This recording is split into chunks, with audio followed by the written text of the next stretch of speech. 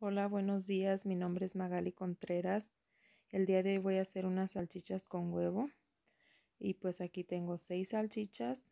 Tengo un chile serrano, una cebolla blanca, un jitomate rojo y tengo 3 huevos o 3 blanquillos. También tengo mi cuchillo. Este cuchillo es mi cuchillo favorito. Y bueno, pues te invito a que te suscribas si aún todavía no lo haces, que actives la campanita y me regales un like.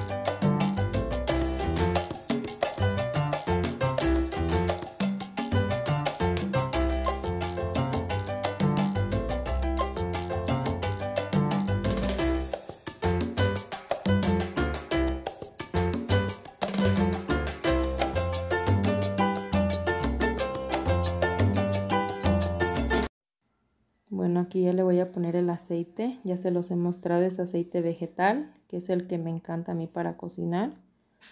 Solo le voy a poner poquito, ya con ese, porque está bien caro, no se crean. Pues sí, te invito a que te suscribas si no lo has hecho y actives la campanita, compartas mis videos para que más gente nos conozca. Y pues ya le voy a poner ahora las salchichas. Lo voy a poner con mi mano. Ya traigo mis manos bien lavadas.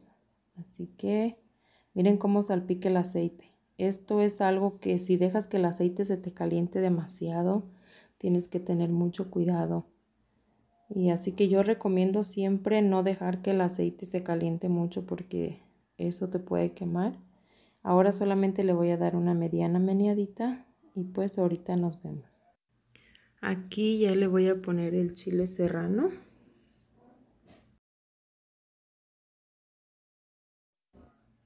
Ahora le voy a poner la cebollita bien picadita, bien escritita. Le voy a poner aquí también el jitomate bien picadito. Nada más le voy a dar una mediana meneadita.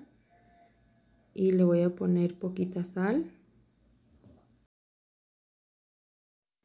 Bueno, ahora voy a poner los huevos. Voy a batir 3 blanquillos. Les voy a poner su salita y les voy a dar su meneadita para que se revuelvan bien y podérselos poner a las salchichas. Así que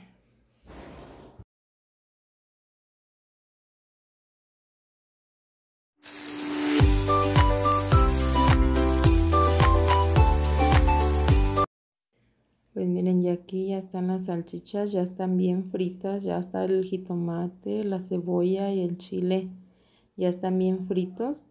Entonces ahora solamente le estoy dando una meneadita para poderles poner el huevo.